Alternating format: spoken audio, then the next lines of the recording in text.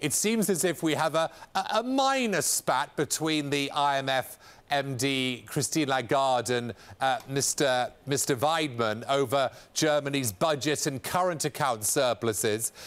Do you think, do you feel some sympathy with her view or not? Well, I think at this conference today there is a consensus that the German economy is growing very well. But of course the current account surplus will remain high, and the question is how to get it down. And I think one could also agree that a good way to do that is higher wages in Germany, but the problem is how to achieve these higher wages.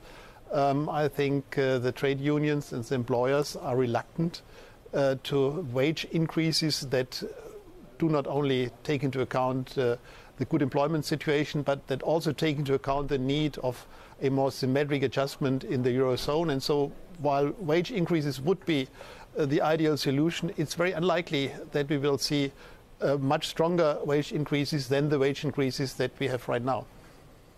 If we don't see more sizable wage increases, what hope is there for the ECB to achieve its target of inflation just below 2%?